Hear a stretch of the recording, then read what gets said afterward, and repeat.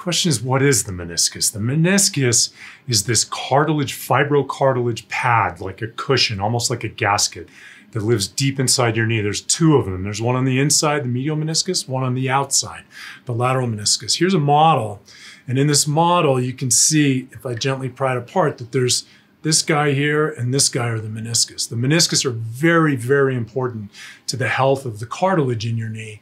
And so most of the time we try to fix them when they get torn. That may mean sometimes trimming a small tear, or it actually might mean sewing it. But of all the things in your knee, the meniscus is one of the most important structures.